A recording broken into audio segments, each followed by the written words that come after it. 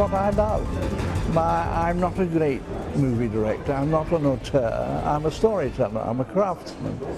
And I love, beyond anything else, working with the actors and finding the ways of making an actor believe that what they're about to do is the best performance that they've ever given.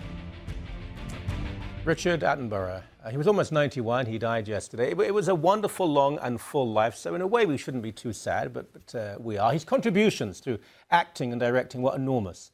One of his films, Cry Freedom, he collaborated with the Hurd family, the family, of course, of Ray Hurd. Yes, he was a distant cousin of mine, I think twice removed. A friend of mine who was an editor of an anti-apartheid newspaper in South Africa, Donald Woods, he befriended a black leader, Steve Biko, who was murdered by the security police. And my friend Donald was banned as a communist, which he wasn't, and he had to escape South Africa. And as he escaped, the security police tried to kill his 6-year-old daughter by poisoning a T-shirt she was given. So Donald Woods wrote a book about this, and in London, where he escaped to London, Attenborough read this and said, we're going to make a movie. And he called my brother, who was then a famous South African anti-apartheid editor too, and a close friend of Donald Woods. And Attenborough went out and stayed with his wife, with my brother in Cape Town, and developed this great movie, which came out in '87, just before apartheid imploded. It's a wonderful movie. And it's a great movie. It is. Let's see a brief clip from it now, please. No, our movement seeks to avoid violence. But your own words call for direct confrontation. For you and I are now in confrontation, but I see no violence. Of course, wonderful actors in that movie. Denzel Washington, who was nominated for an Academy Award in that movie. But although that was a fine movie, he directed Shadowlands, a wonderful movie, and Oh, What a Lovely War, which was quite iconic in terms of the production of new forms of anti-war movies, I suppose. Yes. Gandhi won, I don't know how many Academy Awards. The Gandhi story is a great story. Let's see, again, it's a brief clip. Let's just see a brief clip from Gandhi, please. I am a Muslim, and a Hindu, and a Christian, and a Jew, and so are all of you. In this cause, I too am prepared to die. There is no cause for which I am prepared to kill. So the movie about Gandhi has a great story, and he told us about it. Basically, no one would make the movie. For 20 years, he tried to make it. He couldn't get Hollywood or the British studios interested. So guess what he and his wonderful wife, who's a fellow actress, did?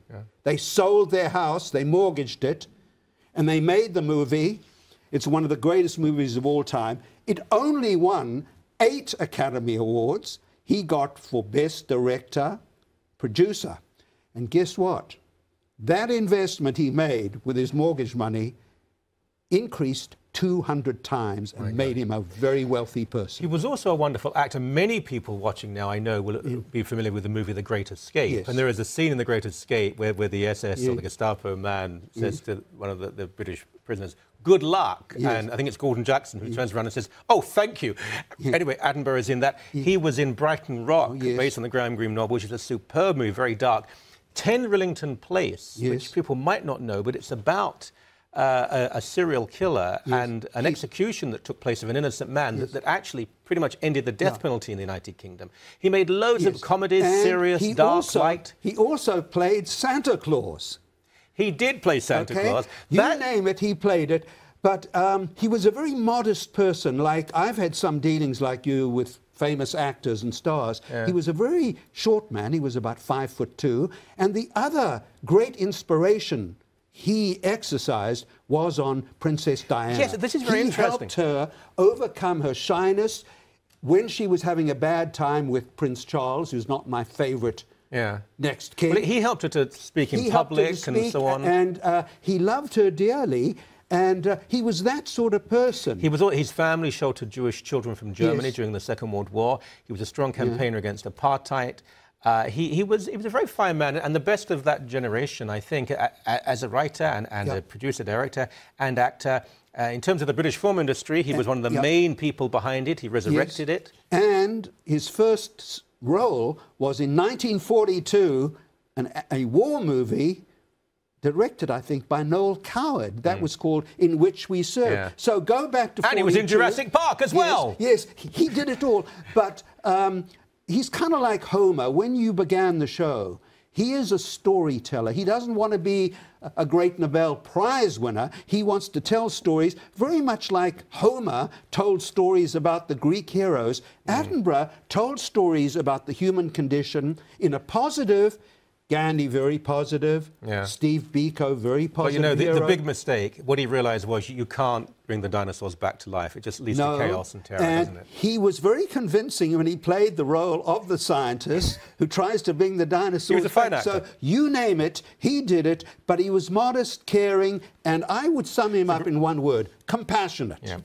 Great life, great man, and greatly missed, but what a lot he left behind. Ray, thank you very much indeed. Thanks, Michael.